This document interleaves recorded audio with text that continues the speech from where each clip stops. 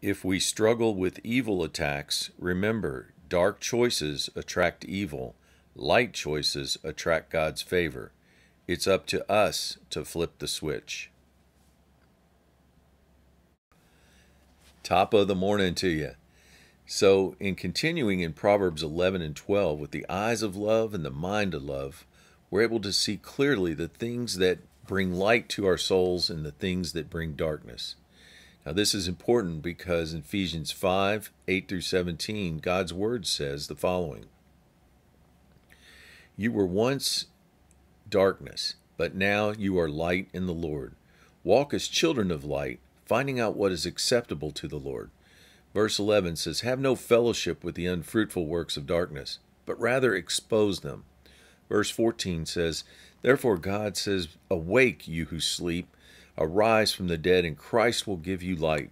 Verse 15, so see that you then walk not as fools, but as wise, redeeming the time because the days are evil.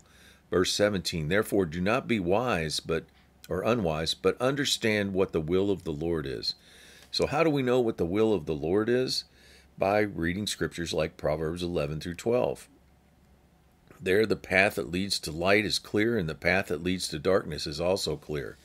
For example, light is found when we are honest, humble, full of integrity, and righteous. Darkness is found when we're the opposite.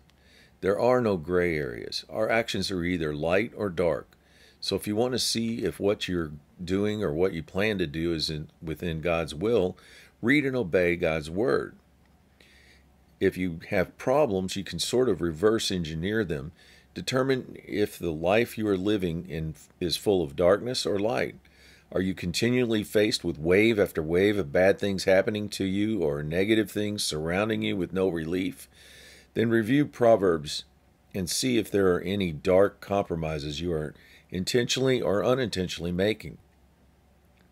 Maybe you are allowing some seemingly gray things into your life. First of all, with God, there is no gray. It's either light or dark.